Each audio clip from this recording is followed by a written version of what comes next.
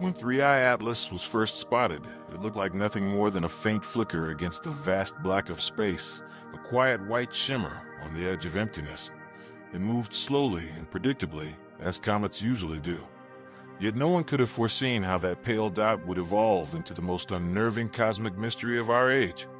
Now, months later, it no longer looks anything like a natural object. The once white gleam has disappeared. The yellow haze that followed has burned out. The emerald light that enthralled astronomers all summer is gone. In its place now burns an eerie blood-red glow, pulsing like the core of a living reactor.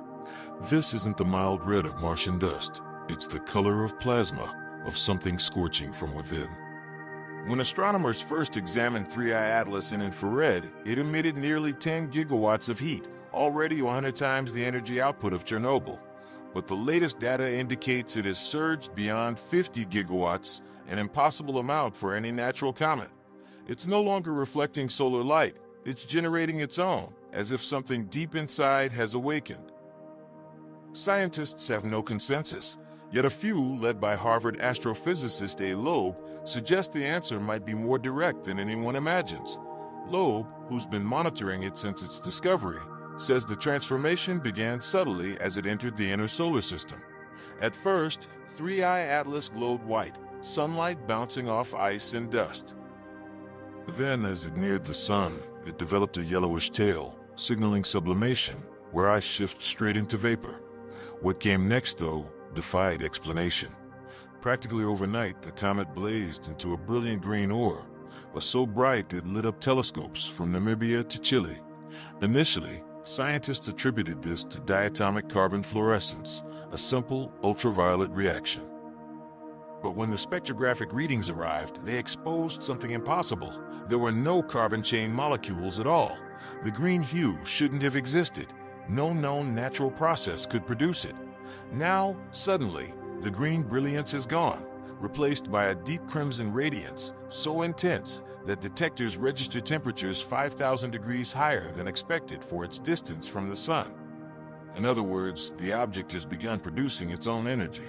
According to Loeb, the color shifts aren't random. They're sequential, purposeful, a timeline of ignition. He describes it as watching an engine awaken phase by phase. White marked a dormant state, sunlight reflecting off a frozen shell, conserving potential.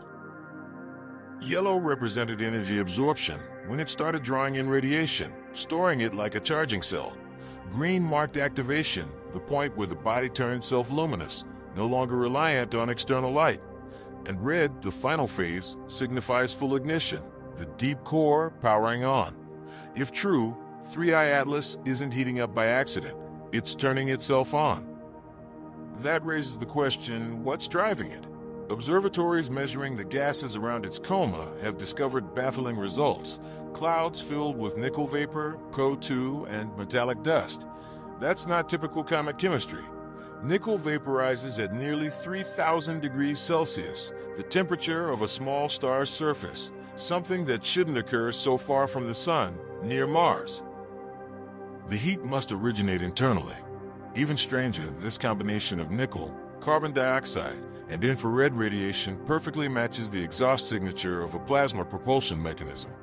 Nickel is a standard component in spacecraft engine alloys, and such systems release traces of nickel and CO2 when firing. Everything suggests not sublimation, but exhaust. The timing of the red illumination aligns with that pattern. As 3I Atlas passed near Mars, gravitational changes would demand any artificial probe to increase its thrust. That power surge would elevate both its temperature and its spectral emissions toward red light. So what if that's what we're witnessing? Not a comet reacting to sunlight, but a machine adjusting propulsion, shifting gears like an engine under load. There's one more strange detail that scientists can't dismiss. It's mass. Most comets lose mass as they move through space. Their ice evaporates, their cores shrink, and they gradually scatter debris across their paths. But with 3I Atlas, the opposite appears to be happening. The further it travels, the heavier it becomes. Initial estimates placed its mass near 10 billion tons at discovery. Now it exceeds 33 billion tons. That should be impossible, unless it's actively accumulating material. This can only imply one conclusion: it's feeding.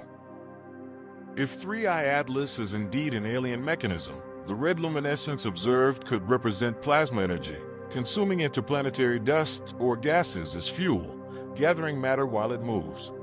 Its growing weight may be an essential part of that process, pulling in particles and transforming them into usable energy.